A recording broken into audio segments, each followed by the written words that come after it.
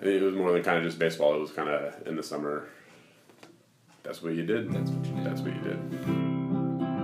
The last 4 years of Civic Stadium, I kind of had I'll call it an honor because it was a cool job. I got to run the manual scoreboard out in right field. So me and a buddy of mine, we'd spend our summer nights chilling out there, getting paid to watch baseball.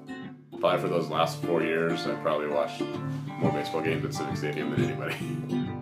Well, there was a vocal minority, I would say, that was like, you know, hey, we want to keep it here at Civic. I'm never going to go watch a game at PK Park. Then said we're moving over there, and then the school district said, you know what, we're just going to shut the place down. So it wasn't you just walk down the hill and go to a baseball game anymore. It was this is minor league baseball, and we got to make money off of it.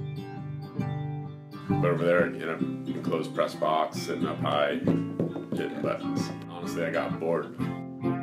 But it all comes down to money and trying to save something that's about to fall down is really, really expensive.